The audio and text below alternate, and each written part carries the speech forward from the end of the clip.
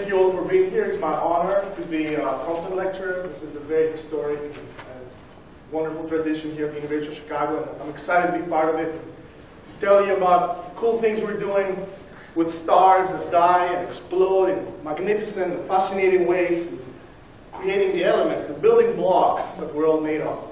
But before we even get there, I want to backtrack a little bit and tell you how we get there. Because, you know, to get to an explosion, to get to a star dying in such a fascinating way, first you have to have a star. So I would like to give you a little bit of background on how the stars are born and evolve and get to the point where they produce this magnificent spatial explosion. So the first lecture is going to be the path to this explosive stellar death, and I'm going to describe you the basics of stellar evolution. How stars get there. You turn the lights down. Yeah, let's see. I can do that.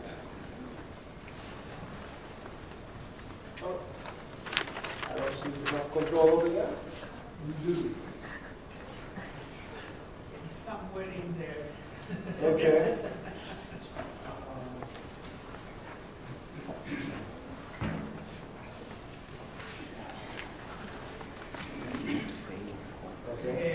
Thank you. There. Is that better? I just don't want anybody here to fall asleep. Okay. And alright, so we can do astrophysics and all this fancy stuff, but we can't control lights.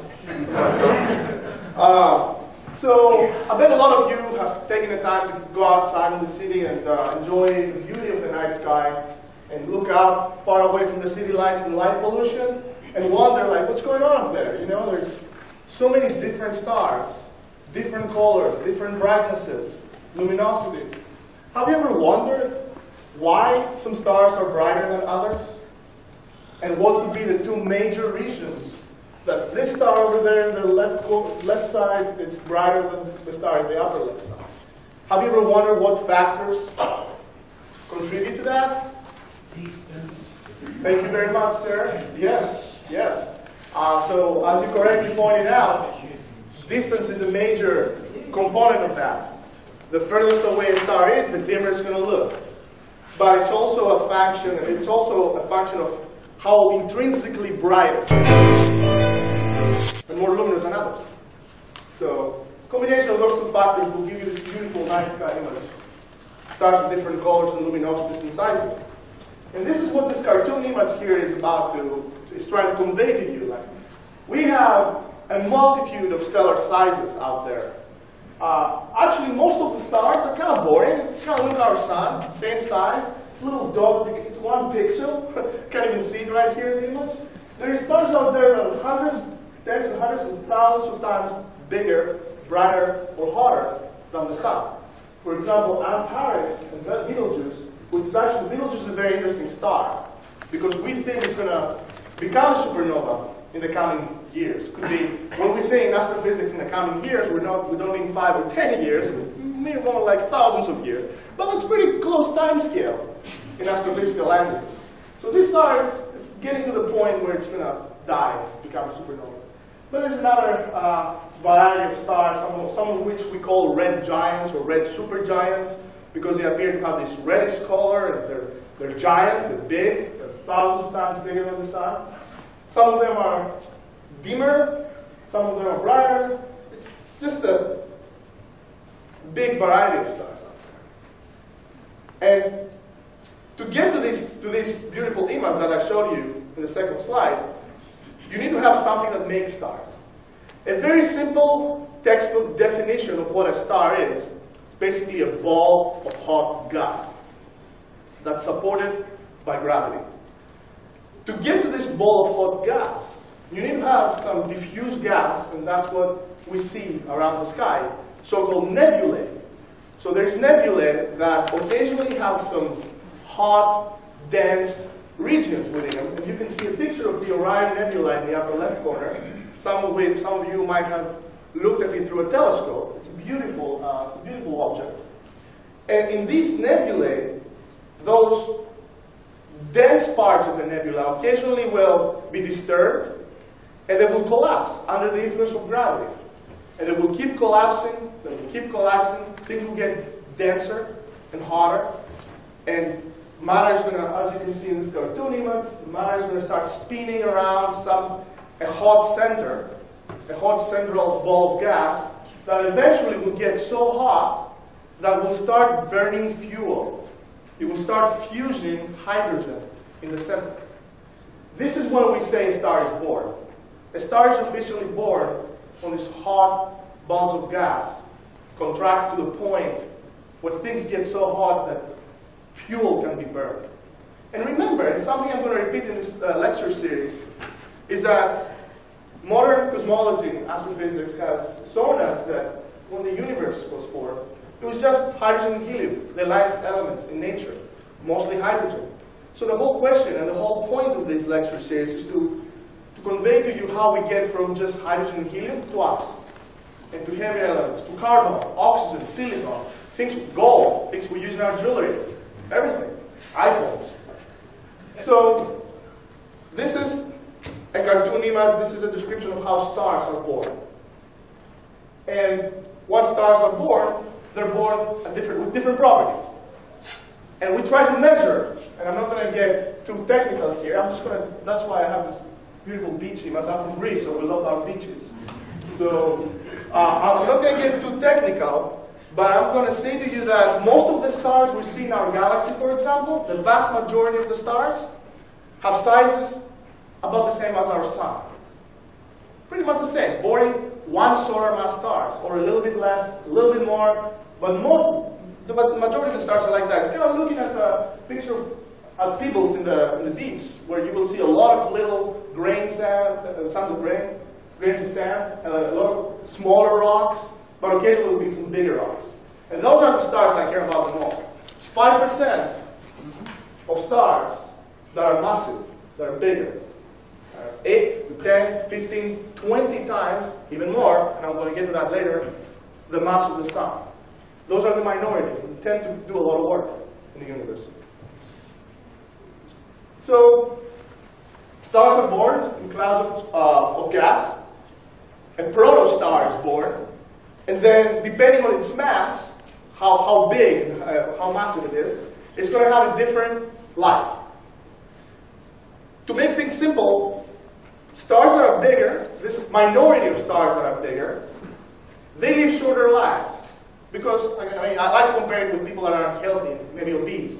You know? They tend to exhaust their fuel faster than stars that are smaller. Because all that keeps the stars shining is this constant battle between energy and pressure that's generated in the internal of the star, in the core of the star, pushing outwards, and gravity trying to push it inwards. And the whole life of a star is maintaining balance between the two opposing forces of gravity and pressure. This is what this cartoon image is trying to convey here. So you just see a picture, an image of the drawing of a star. You see the core of a star. We're zooming in to the core of the star. What we see here is that you have a massive star, you have a lot of mass that's trying to pull things inwards. And as it tries to do so, you can imagine things get really hot and dense in the core. The more you try to squeeze something, the hotter and denser it's going to get, especially hot gas, the hotter and denser it's going to get in the core. And the hotter and denser it gets in the core, the more efficiently it can burn fuel, it can burn hydrogen to form other elements that I'm going to talk about. So that's how we keep a star shining. Pretty much our sun, it's about 5 billion years old right now, and it's been doing that for about 5 billion years. It's been balancing out pressure and gravity for 5 billion years, and it's probably going to keep doing that for another 5 billion years, we think. And when that balance, for some reason, is disturbed, then something is going to happen. The star is either going to expand if pressure wins, or it's going to contract if gravity wins. One of the two. Until equilibrium, until balance can be reestablished under different conditions, or not. So I want to talk a little bit about the importance of pressure. Because when we study stars, it is important to understand what supports them. And there is different kinds of stars, different kinds of points in the life of a star. And there's different kinds of pressures that are important. There's basically two kinds of pressures that we care about in stellar evolution. The regular thermal pressure, when you try to compress a gas, is going to exert resistance when you're doing so. The thermal pressure and the quantum pressure. Now that's a very, very complicated, very deep subject, and I'm not going to get too much into it, but I do want you to understand the differences between the two. When it comes to thermal pressure, when you heat a gas up, it's going to heat up, the temperature is going to go up, and it's going to expand. When you take energy, when you cool the gas, the temperature is going to go down. This is how normal pressure works, and this is how normal pressure works in stars as well. But then there's a special type of conditions that you squeeze particles in such high densities that atoms will crash with each other, and you bring atoms so close together that you start getting into a different regime, the regime of quantum pressure. And this is pressure supported by electrons or neutrons, some of the building blocks of matter itself. So the difference between the two, the main difference between the two is that quantum pressure does not depend on the temperature. You can heat something up. If you have a star that's supported by quantum pressure, if you keep heating it up, it's not going to expand as a normal gas, as a normal star would. It's going to blow up. It's going to explode via a supernova explosion.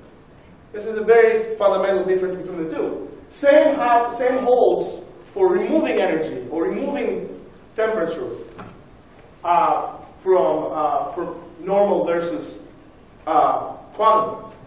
So there are some stars out there that I'm going to talk about because they're important for some types of supernova explosions we call white dwarfs. A white dwarf is basically the compact remnant, what's left over, the naked core of a low-mass star that lost its outer envelope. So our sun, for example, will end up becoming a white dwarf at some point.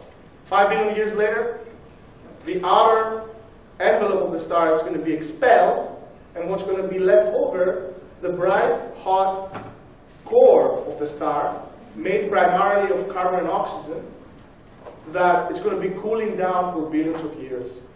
And that hot star, that hot core, is what we call a white dwarf, and it's supported by quantum pressure. So if you take a white dwarf and you heat it up somehow, and you add mass or pressure to it, it's not going to expand as a normal star. It's going to explode. Very important point that we're going to come back to later. So there is a dividing line in terms of mass, and I do want to emphasize that the determining factor of how a star is going to end up and what kind of life it's going to leave, there's more factors, but the main one is its mass, how big it is. And we have determined in astrophysics that there is a dividing line above 8 times the mass of the sun, which is what we use to define a massive star. So in these lectures, whenever I talk about massive stars, I usually talk about stars that are definitely above 8 to 12 solar masses. Anything below that is a low to intermediate mass star. That's the terminology I'm going to be using.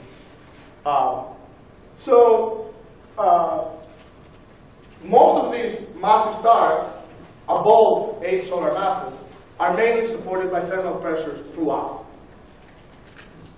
So that's the main component that keeps those. Yes, sir. You said the white dwarf only is maintained, supported by quantum pressure. Mm-hmm. What can you say about its temperature? Is it changing or? Well, it's actually a very good question. The temperature of the white dwarf when it's formed, it's pretty boring. It's pretty isothermic. It's the same, more or less. Of course, as you go to the center, it gets a little hotter. But if you were to look at how it varies inside the star, for the most part, it's pretty much the same. So this is it's kind of like a body a homogeneous body that has the same temperature everywhere, in a sense. And if you keep adding, matter to it, then you can heat it up and do some interesting stuff with it. But when it's formed, it just has one temperature, basically. And we have a white dwarf type 1A supernova expert in the crowd. And then you have lower mass stars, below 8 solar masses, like our sun, that will end up forming those white dwarfs, supported by quantum pressure. And so their lives will be an interplay between gravity and thermal versus quantum pressure, depending on what states of their lives they're in. When they get to make a white dwarf, it's going to be quantum pressure. When they're just regular stars living their regular lives burning hydrogen in the cores, it's going to be mainly thermal pressure. So let's get a little bit deeper into this issue of fundamentals of stellar evolution and how do stars shine. I really think this is important for us to set the stage for supernova explosion. And this is a nice image that I got from my PhD supervisor from UD Austin, Craig Wheeler, Cosmic Catastrophes book, kind of illustrates what exactly is going on. So the whole thing is, why is it hard to keep a star shining? Well, it's hard because, as I said before, you need to provide this internal pressure. To do that, you need to fuse elements together. You need to get light elements, bring them really close, bring those atoms really close to each other, to the point where they can fuse and make a heavier element. Well, that's a hard process, because atoms are made of, as most of you might know, protons, neutrons, and electrons. And protons are charged particles. They have a positive charge. What happens if you try to bring positive charges really close to each other? They repel each other. There's charge repulsion.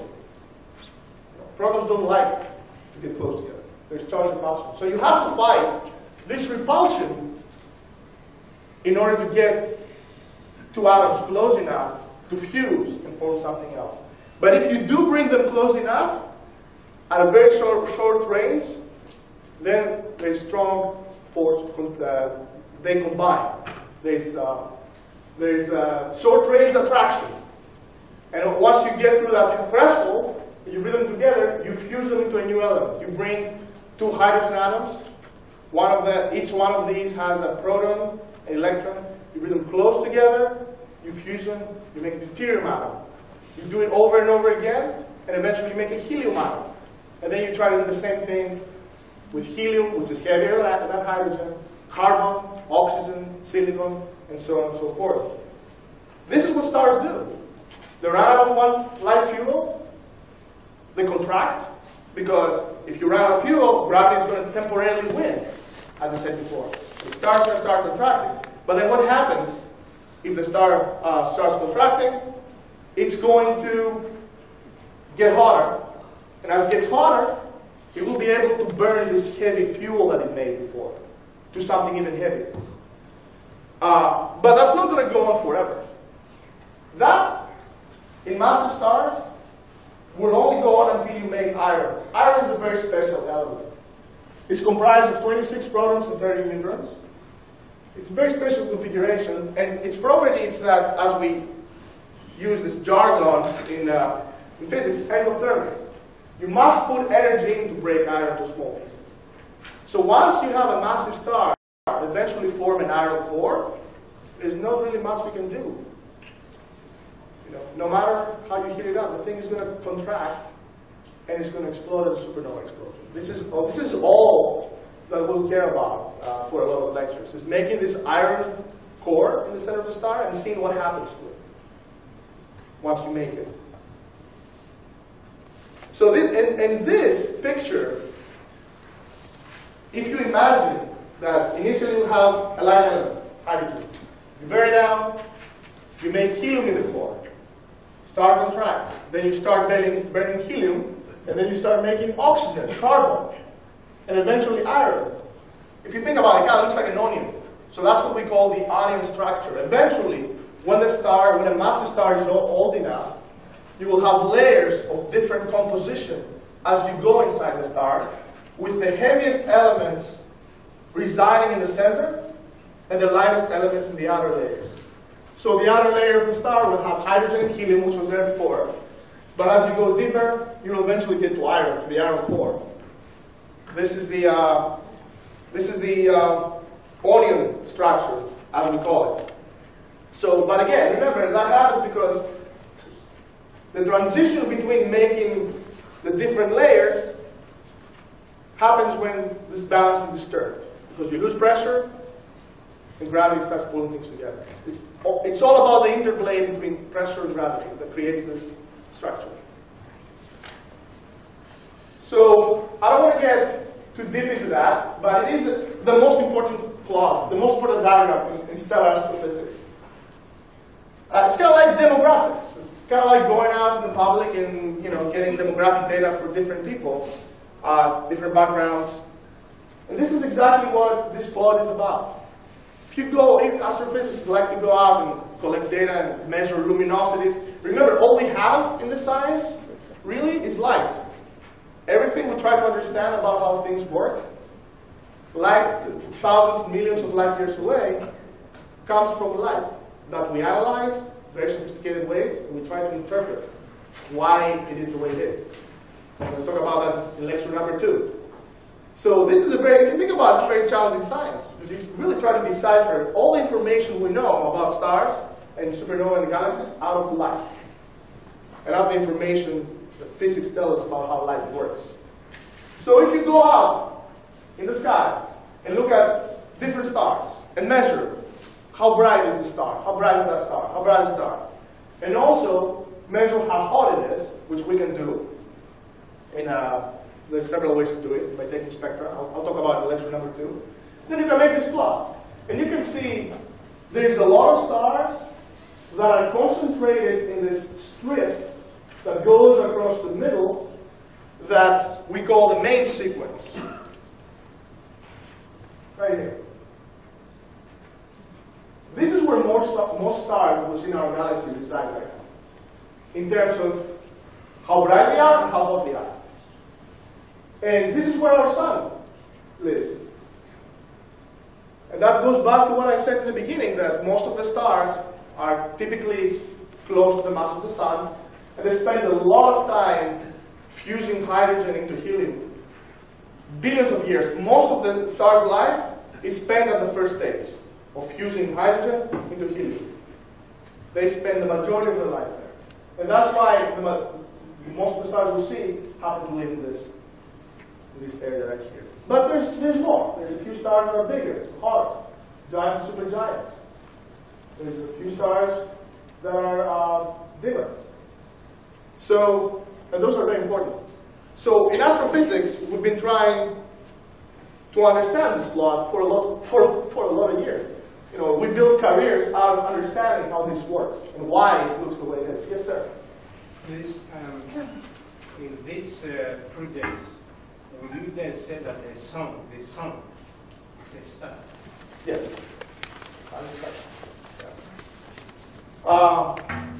So we build careers trying to understand this plot and why it looks the way it is. And this is, and I'm not going to go into that, but this is what we came up with. We had to model what happens specifically in each little part of the star as a function of time, using the physics that's necessary to do this. Everything from quantum physics, nuclear physics, thermodynamics. Astrophysics is one of the few fields that has problems that combine a lot of different disciplines of physics together. That makes it very challenging. Actually, supernovae, especially corpuscular supernova, that we talk about, it's one of the few fields that combines all aspects of physics, basically, to understand. Like, it's a very, very sophisticated process. So what we needed to do is try to figure out how things change in every part of the star in a function of time. And that's a very complicated physics. You need to solve a lot of equations simultaneously about how different fuels are burned differently, how the temperature changes, how the pressure changes. And you can't really do that in pen and paper. You'd be crazy to even try. You can do some basic back-of-the-envelope stuff to understand the global properties of stars. If you really want to understand how stars evolve, you got to learn to program. So a lot of what we do in modern theoretical astrophysics, actually, our daily lives is mostly programming. We're programmers. We know languages. We put all the physics and the equations that we think describe what happens in the star in the form of programs, sophisticated programs, codes, and we run those codes to do simulations, try to see whether what we predict is what we see. And that's the whole point of theoretical astrophysics. Otherwise, it makes no sense.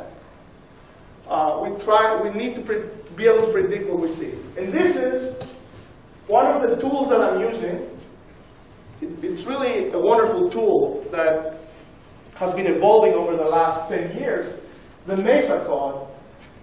It stands for Modules for Experiments in Stellar Astrophysics. And the jargon is it's a computational stellar evolution 1D code that solves for uncomplicated physics involving the interiors of stars. What that means, basically, is that we take a simple model of the star. We assume the star is a sphere. They look like spheres. They're not really spheres, though, and that's something I come back later to. But we assume they're spheres for simplicity, and we break the star down into small pieces. And then we see how things change in each one of those pieces, how temperature, pressure, composition changes in one of those pieces, and how that changes over time. And that is what this code does. It's open source. We're big fans of open source science. This can be downloaded by anyone, even if you're not a scientist. It can be run online. And the cool thing about it is that, which makes it very efficient, is that the guy who wrote the code is the guy who created PostScript in PDF for Adobe. He's a programmer. He's a millionaire. And he decided, oh, astrophysics is pretty cool. I'm just going to team up with some astrophysicists and write this wonderful tool. And now this is the leading stellar evolution code in the world. And this is something we've been using to tackle a variety of problems related to astrophysics, including stellar evolution, of course, how we get to supernova explosions, and other more complicated stuff. You can do a lot of stuff with it. And this is what comes out of this code. If you put it in and you run it, so what you do is you start with some assumptions. And you say, let's suppose we have a one solar mass star, okay? And let's start from the time it's born and see what happens over time. We put our assumptions, for example, we say the mass of the star is one solar mass. We say what the initial composition of the star is, metallicity, as we say. We can say, does it rotate, for example, because a lot of stars actually rotate, and that's very important. So we can set the initial conditions and then see what happens. And this is what comes out if you run it. This is going to be a video, and I'm not going to focus on all the panels that you see here. I do want to focus a little bit on the lower right panel, and on this panel, which is the most important plot in astrophysics, Hertzsprung-Russell diagram, the theoretical Hertzsprung-Russell diagram. So here what I'm trying to do is I'm trying to use this code, MESA, to evolve a star of one solar mass, basically our sun. And what you're going to see in the lower right, this is going to be a movie. And what you're going to see in the lower right panel is, initially, you have hydrogen. This yellow line here is hydrogen, and this blue line here is helium. And you're going to see, and this is the center of the star. As you go from 0 to 1, this is 0 solar masses, this is 1 solar mass. So this is, you see what happens inside the star. And this is the core, right here. And up here, you see how the luminosity and the temperature of the star evolves over time. So you will see that if you run this simulation, let me do that.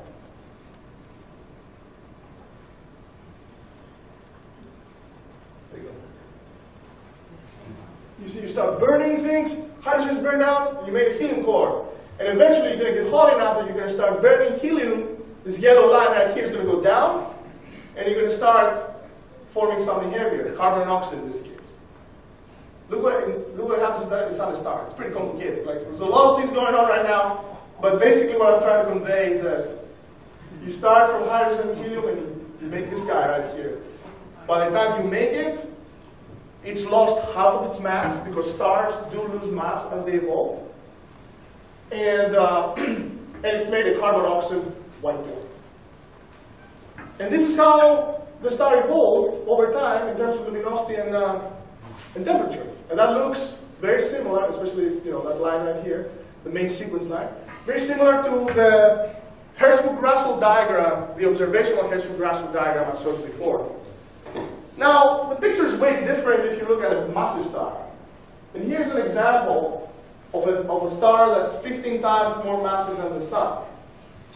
That star over here is going to, again, start with hydrogen and helium, but then it's not going to stop on carbon and oxygen and make a white dwarf. It's going to keep burning until it makes an iron core. And the way it evolves in terms of luminosity, brightness, and temperature is different way different than what it was for a one-solar mass star. So you can see you've already made carbon oxygen right here, and boom, now we made silicon and sulfur, etc., which are heavy elements. They're heavier than carbon and oxygen. Eventually, you're going to make iron, and that's when things stop. And that's what you get. That's the structure you're going to get now. That one right here. That's the core. So this blue and red line basically shows the composition of iron. This is all iron. The inner 1.4, 1.5 solar masses is iron. This is what sets the stage for a supernova explosion. This is how a star looks, or we think it looks, at least in this simplistic prescription of 1D, or spherical symmetry. This is what we think it looks before it's about to die and become supernova. Well, things are difficult. Very easy to say, oh, let's take a star and evolve it. But as I said before, stars rotate, and they have magnetic fields. And all these very complicated processes that take place in the star because of rotation of magnetic fields change the picture dramatically in some cases. So why change the picture dramatically? Because if you have a star that rotates around its axis, it's mixing things differently. It's like stirring a pot, or whatever. It's mixing elements differently. So it can bring up material from the outside that, as I said before, it's lighter material, like hydrogen helium, can dredge it back into the inside where things are hotter and can reinvigorate burning. So it can prolong his life. The stars that rotate can prolong their lives by cheating, by just bringing a few extra acids, elements from the outside in the core and reburning them. Recycling, they're big recyclers. And they evolve in a quite different and dramatic way. I'm not going to focus on these plots a lot. This is just to show that these stars have magnetic fields, and we actually can predict how magnetic fields evolve over time and how the rotation of the star evolves over time. And as you will see, the evolution of the star, and again, I'm not going to focus here in detail.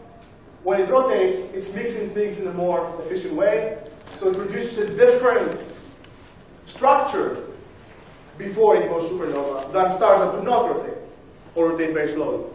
It's very important. And I think this is a point, this is probably the only equations you're going to see in this lecture series. Try to keep things simple. But when we study stellar evolution, there's three basic back-of-the-envelope timescales that you can consider without even having to do those complicated one-dimensional simulations or running this complicated code that I just showed you. You basically want to know what happens and how long it happens when the balance is broken in a star's life. And there's different ways to break the balance. Well, stars can collapse under the influence of gravity. An iron core, as I said before, it can just collapse under the influence of gravity. And by doing so, it's going to make an explosion. So we have the so-called free fall time scale, which basically tells you how many years, seconds, months it will take a certain ball of gas, a certain star, to implode under the influence of just gravity. So pressure now is irrelevant. The thing just collapses under the influence of gravity. And that basically depends on the density of the star, mass of the star. Now there's another important time scale which I basically talked about, but I didn't call it that, thermal adjustment or Kelvin Helmholtz time scale, which tells you how long it will take for a star to readjust its balance once the fuel is burned. So when you exhaust hydrogen, as I said, the star is going to try to contract, to get hotter, to start burning heavy elements. the time it takes to do that is the thermal adjustment time scale. And then basically it depends on how bright and how massive the star is. And then, of course, we want to know how long stars live. And as I said in the beginning of the lecture, more massive stars live shorter lives than lower massive stars. For example, our sun is going to have a lifetime of about 10 billion years.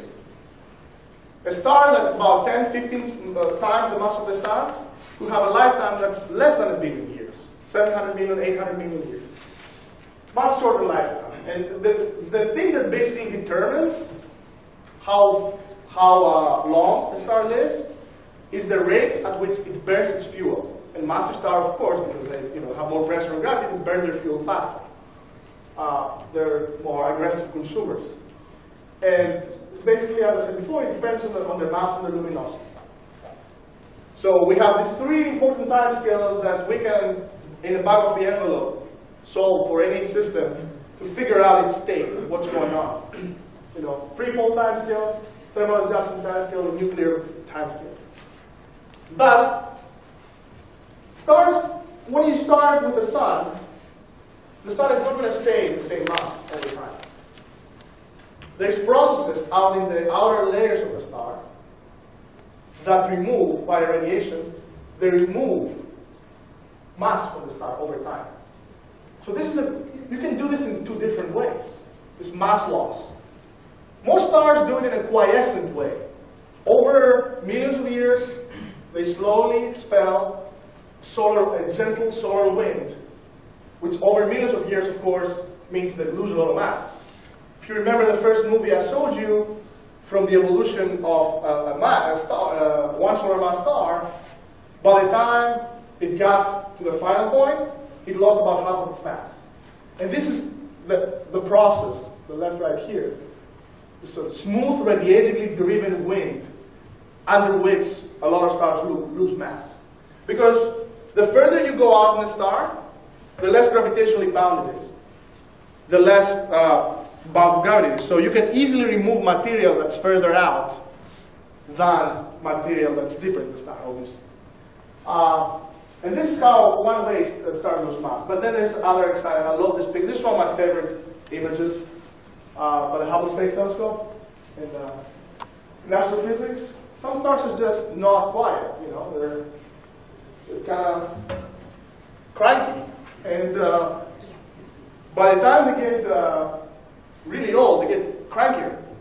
And by the time they get there, they start puffing out material in non-quiescent ways. So suddenly you're going to have a star that's doing this. And suddenly it pulsates and removes an outer envelope, the outer envelope of the star, in an episodic way. That's why we call it episodic mass loss. Well, mass loss is very important for supernova, which is the topic of this couple lectures here. Because it sets the stage into which supernova occur. So supernova do not just blow up, usually, around clean space environment. They blow up within something that looks like that. So if the star is right here, and it's going to die, it's going to explode, it's going to blow up within this very complicated geometrically structure, this bipolar structure in this case.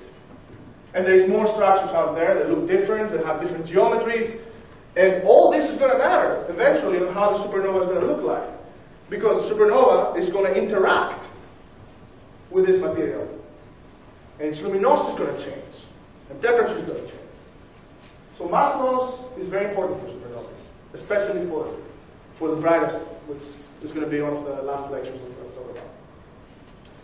And now, I know I said before that we make simplified assumptions to use this computer codes, like we assume there's spheres, spherical clouds, it's the usual nerd joke we use all the time. But in reality, real stars are not spherical. I mean, they are close, but not really. And that slight divergence from spherical symmetry makes a whole lot of difference in some cases. So what I'm going to show you here is a movie that we made with my collaborator, Sean Couch, and a few other collaborators from Arizona, University of Arizona. Sean was also a member of the Flash Center, and now he's a professor at Michigan State. And we've been working together on a few projects using the Flash code, the code that we developed at the Flash Center. So the movie I'm going to show you here is a movie we've made using that code. It's a simulation trying to see what happens inside the star as the star gets close, collapsing. So at this point, before I even run the movie, I want to describe to you what we see in those panels. In the lower right panel, you will see iron. So the darker the color is, the more iron there is. So basically what you see here is the iron core. In the upper right panel, you see the other layer around the iron, the onion structure, right? Which is going to be silicon. So you see that there's a cell of silicon sitting on top of the iron core. And then there's other light elements outside.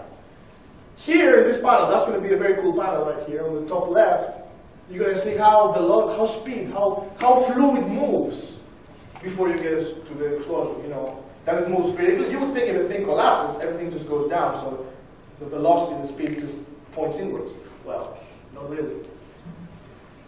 And then, don't worry about this lower left panel. It just shows how much energy is burnt as the thing goes on.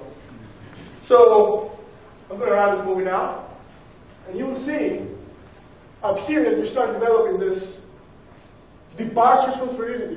You see what we call convection. You see motion that's not inwards right before you collapse, but it's making this hurricane-like movement. It looks like a kind of little hurricanes right here. And you see, like, this is very important because those hurricanes, those convective eddies in jargon, they bring down material from the outside, like from silicon. They bring it down to the hotter inner regions, and they reinvigorate and they burn it. So if you look at the star right now, it doesn't look that spherical anymore, does it? You know, there's all this complicated structure, and there's all this complicated large-scale structure in the outside. It's not just a ball of sphere that goes in. And that's very important because when you want to do supernovae and you want to understand how stars explode, you need to start with the right initial conditions. Initial conditions are very important in solving physics problems. And for years now, we've been starting with the wrong initial conditions. We've been assuming that stars are spherical, and, you know. And we learned something from that. It's not like it was useless. But you can learn way more if you do multi-dimensional, as we call them, simulations. Real stars are three-dimensional. So you need to break a star down in a three-dimensional way in small pieces and try to understand it wholly as a three-dimensional object. So once you do that, then you can start looking into more realistic approaches to the supernova problem. But the thing is that to do that, it's very expensive. Not monetarily too, but mainly computationally. Because we're no longer just making simplified assumptions for codes that we can run in our laptops. We can't run this thing. We can't run this simulation, this multi-dimensional simulation in my laptop or in my desktop computer here. We need supercomputers. We need machines that bring together hundreds of thousands of processors, give us the computing power that we need to be able to run those simulations. And I'm going to come back to that in the last lecture, actually. I'm going to talk about supercomputer simulations. And actually, the University of Chicago is a great place to be in terms of that because our National Lab is here, and they have one of the biggest supercomputers in the world, Mira, the Mira supercomputer, which we've been using to do things like that with my collaborators. So it's a good place to be. So we're getting close to the end, but I want this picture, I don't want you to remember the numbers and the symbols and everything, but I want you to remember, coming back to my initial point, that 95% of the stars are like our sun, smaller size, maybe a little bigger, but they're not massive stars. They're low to intermediate mass stars. Which means that if we want to study stellar death and supernovae, most of the stars that are going to produce this are going to be white dwarfs. They're going to be the remnants from these low mass stars. And then there's going to be this 5%, which is going to make a huge whole difference. So what this shows is the mass of a star. So you can start from really small stars, 0.01, 1% the mass of the star, or of the sun. And you can go up sometimes to really, really massive stars, 100 times, 200, 300 times the mass of the sun. But you will see that most of the stars, the vast majority, this is kind of like a percentage, 8%, 9%, 100%. The vast majority of the stars are around here. Less than 10 solar masses or 8 solar masses. And then there's this guys who we're not going to make white dwarfs. We're going to make neutron stars and black holes. Pretty exciting objects that I'm going to talk about later. So, to summarize and give time for questions and answers, this is kind of like a takeaway point which you all should have in your handouts. So stars are born with different masses. Most stars are low mass. The life of the star depends heavily on how massive it is. Majority of the stars, as I said, are, like our sun, are going to make white dwarfs. But then there's going to be this 5%, which is going to make a huge difference in supernova. The stars live because of the constant battle between pressure and gravity. Gravity tries to pull it inwards, and pressure tries to expand it. And that balance is occasionally broken, leading to either contraction or expansion. When you contract that star, you push it together, it gets harder. It's going to burn fuel. It's going to burn heavier fuel, and so on and so forth, eventually making this onion-like structure, where the heavier material is in the inside and the lighter material in the outside. And eventually, massive stars are going to make iron cores, and then there's no more. Then the iron core is doomed to collapse, produce a supernova. So massive stars live shorter lives and involve different low mass stars. And it's important to understand that to understand how stars evolve and get to the point where they become supernovae, we have to employ modern computational facilities and modern codes like Mesa and Flash in order to tackle this problem appropriately. And this is what my career has been about, is using these tools and extending these tools appropriately to understand how these things happen. And of course, when you do that, you realize, oops, real stars are not actually spheres. There's a lot of complicated structure before you get a supernova, and it turns out to be very important on the impact it has on supernova explosions. Thank you.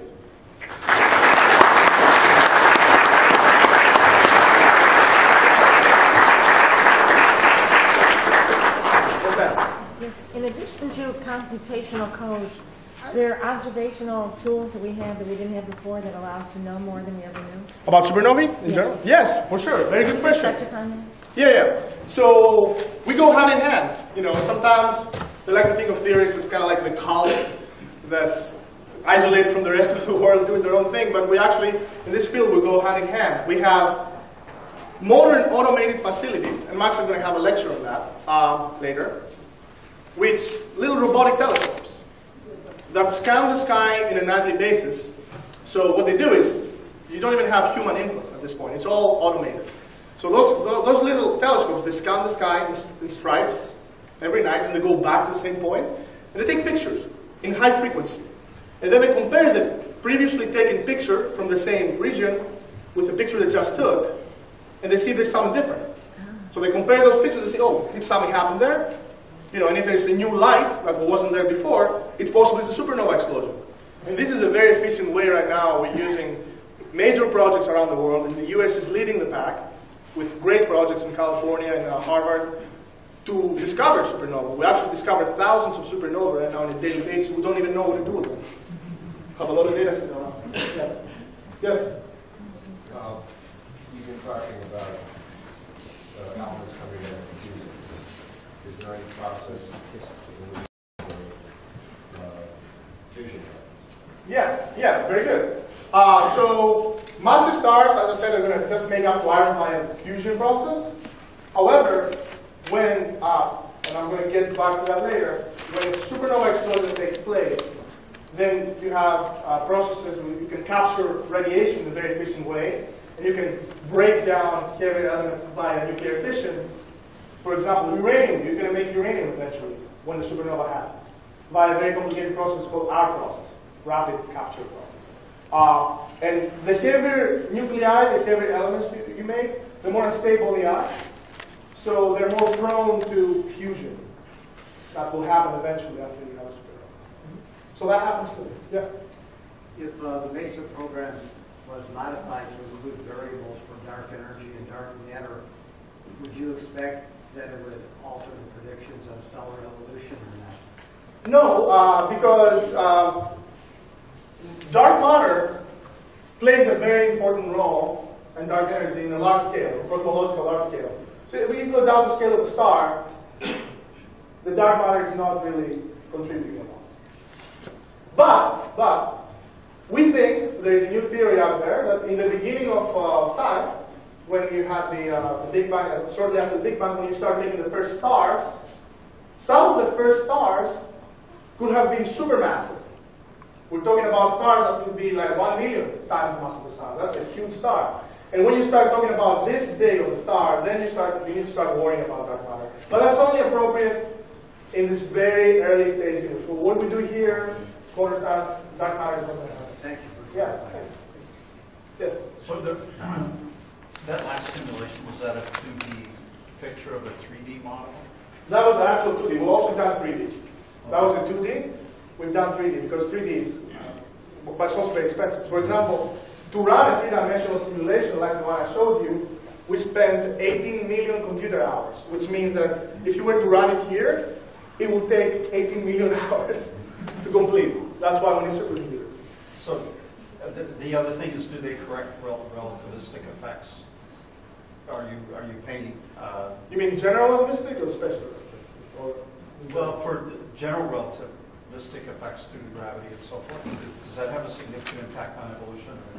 Well, it doesn't have an evolution at this level, but it does in core collapse. So once you actually get to the outer core collapse, then general relativity effects are included, and actually that goes back to what I said, that the core collapse problem is one of the most complicated problems in astrophysics, because it has everything from quantum physics to general relativity, everything goes in Manos. Models have that built in. But also, in terms of the supernova, I'll talk later about that. You have stars that are born together, and the binary systems rotate around each other. And in some cases, those stars are going to produce really, really dense white dwarfs or black holes, and those are coalesced. And in this case, obviously, general relativity is very important. In the late stage evolution of massive binary systems, for example. And I'm going to touch on that in a later lecture. Any other questions? Yes, sir. Yeah.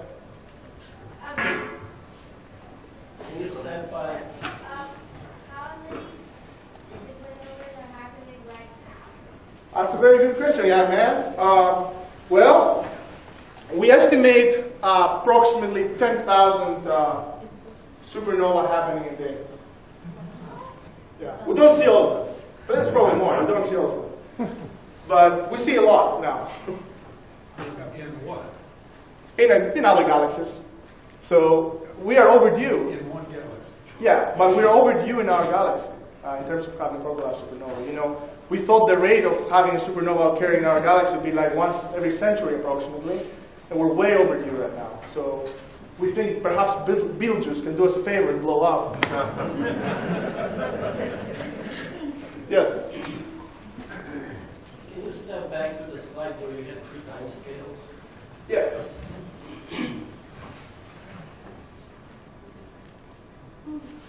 There you go. Can you tell those variables or the Yeah, definitely. No, thanks for pointing it out. Let me get the laser pointer. So, this is the only equations you're going to see. But this is time in seconds or years. This is the gravitational constant. So that's a constant. This is density. Here, this is again the gravitational constant. This is mass, the mass of the star, the luminosity, the brightness of the star, and the radius of the star. How big it is, the radius of the star. Right here, what you have is again the mass, the luminosity, the fraction of the star that's made up of a certain fuel, hydrogen, helium, and how much energy you need to break down this fuel. So this basically tells you the rate at which you burn fuel, how long you're going to be in this burning state. Yes, sir? Maybe you said this, but what's the name of the person who did the MESA programming? Oh, Bill Paxton. Look him up. He's a very famous programmer. And what is he doing now? He still works. He's at the University of California, Santa Barbara, where we have an active collaboration with. And he still develops the code. He's adding new features into the code as we speak. He's a genius. He's a good guy. Yeah. Yes? Could you go back to the slide where you had the main sequence? The evolution, or? Well, where you showed the medium. Oh, yeah. stars. Oh, yeah, sure. Let me go back there. Right here? Yeah, over there.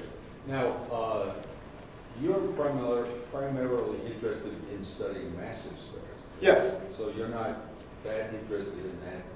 Well, even massive stars will spend some time here. Yes. It's just the time they're going to spend here is going to be much shorter than what a sun-like star is going to spend. Now, is that our galaxy or is that the universe? No. This is star. This is every single dot you see here. It's a star in our galaxy. Just our Yeah. galaxy. Yeah. And are you then studying a real interest in the outer reaches and the scattered out from the... Oh yeah, main those are... sequence? Would Definitely. You mean those outliers here?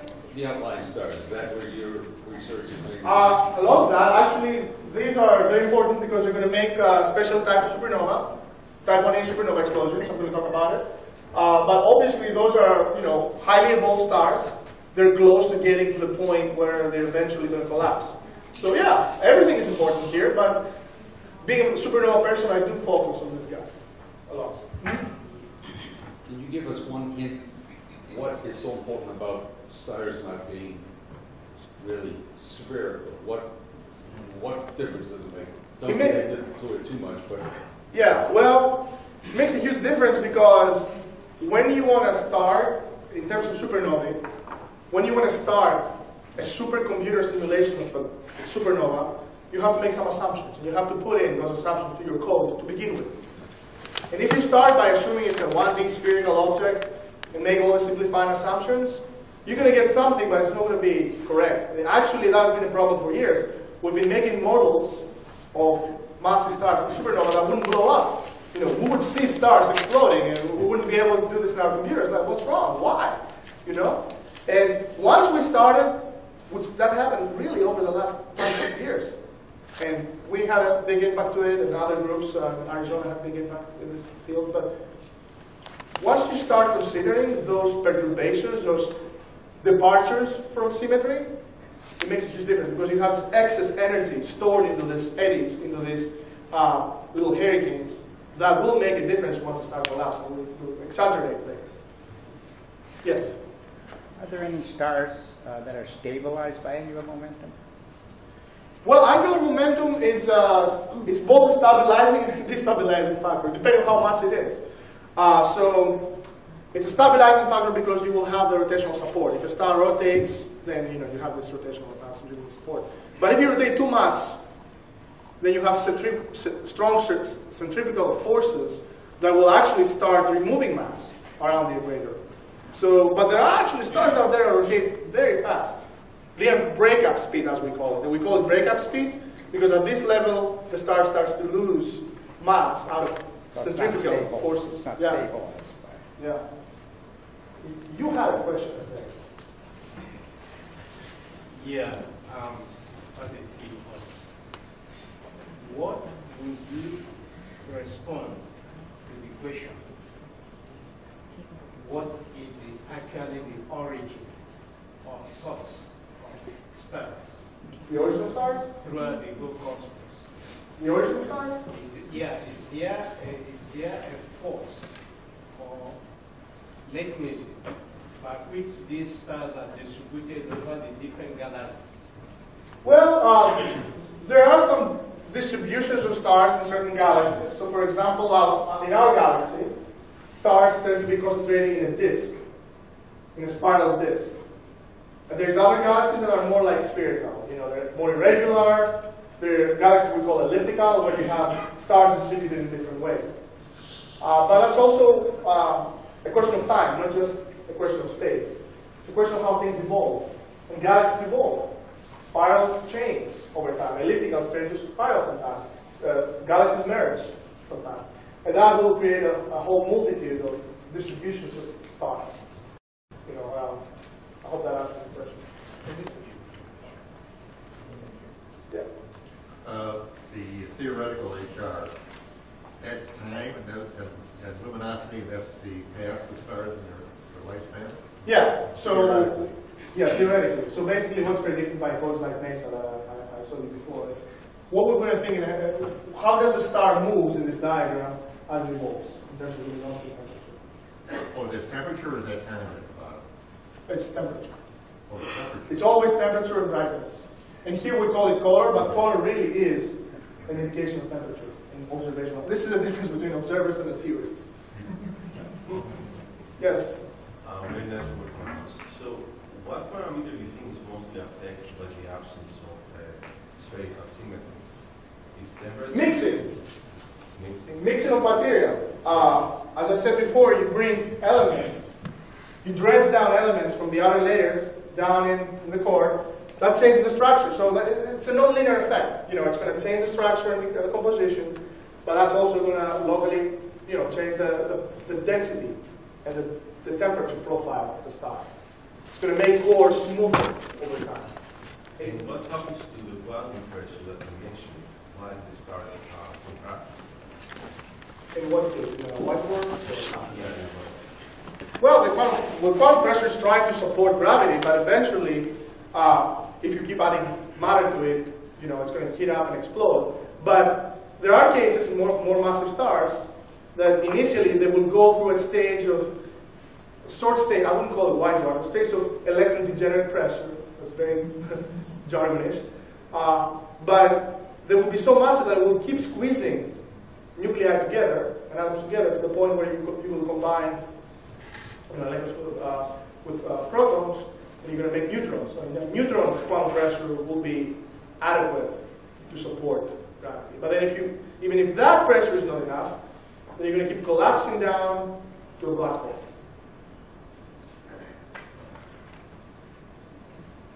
Yes? So just one more on the 3D simulations. What's the state of the art now for the size of the volume and the time slice that those can consider?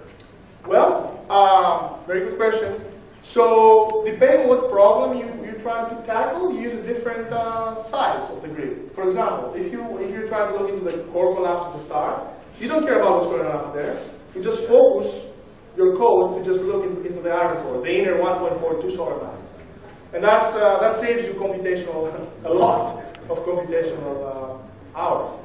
Now, if you care about things that happen in the outside, you know, when a supernova blast wave reaches the outer layers and the star blows up, then you can focus. You can sacrifice resolution in the center and focus on the outer part. And now, in terms of 3D, we can't really yet run simulations that are, you know, in physical time longer than seconds, hours. You know, it's really expensive.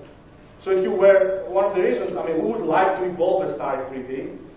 That would be awesome, but we are far from having those computational resources. Yeah? So there's a large density of suns that are in the bottom quadrant over there. Yeah. Does that imply that it takes longer to go through that state? Because I mean, the fact that there's more density, I know that we accept that that's common to be in the main sequence. Yeah. But that because there's a conglomeration of one place, is that because that's correct? Okay. Yeah. So basically, stars spend a lot of their time, most of their lives, fusing hydrogen to helium. So they spend a lot of time here. So that's why, and most of them are low mass stars, and that's why you still. So if I relate these, because I've been trying to relate the theoretical and observational. Yeah.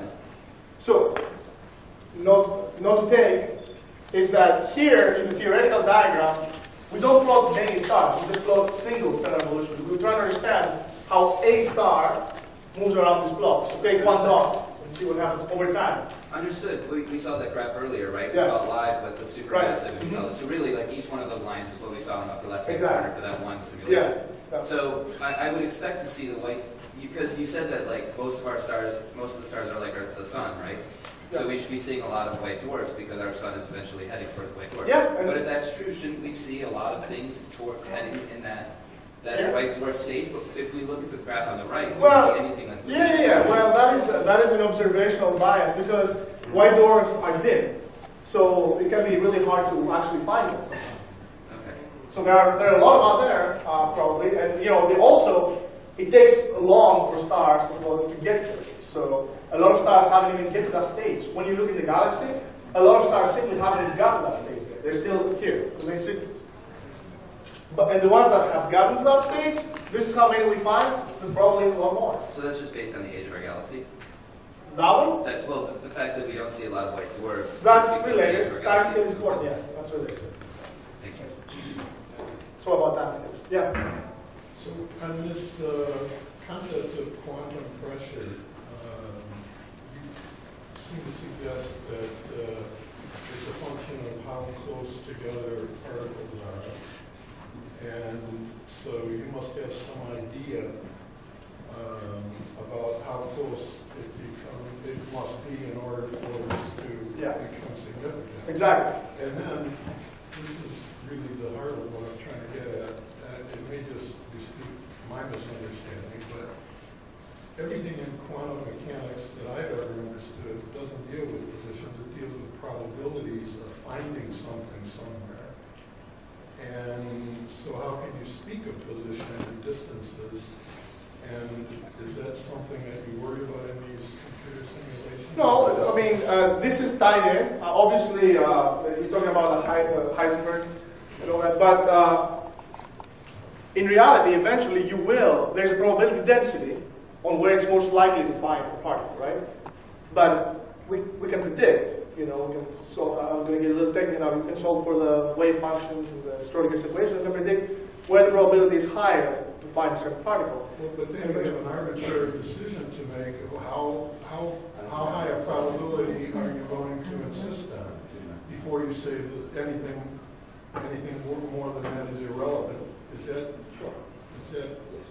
how you make? I mean, there's always going to be an associated error, small error in terms of the distance, but you will get to a threshold where things are close enough together that the short range interaction. But in terms of the actual computation, you're dealing we're not probability density. Yeah. And not an so this is boiled in what we're doing, not in that level. We're not solving for the Schrodinger's equation, but it's boiled in the global level. What is the actual pressure threshold that you need to get to in order for things to change to a quantum dominating pressure?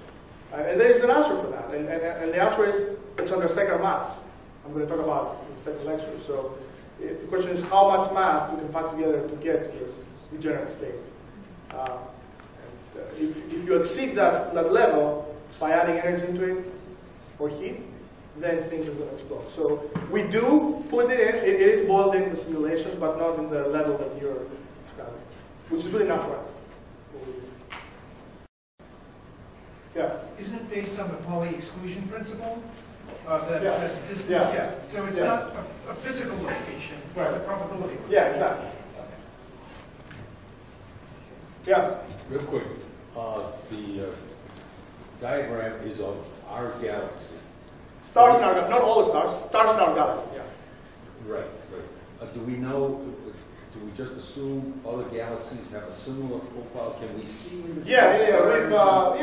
There's bright nearby galaxies, Andromeda, for example, M33, the Triangle Galaxy, where we've done the same thing.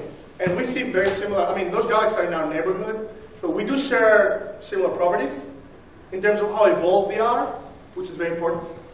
And we do see the same thing. But now if we go further away, it's really hard to measure individual stars the further away you go.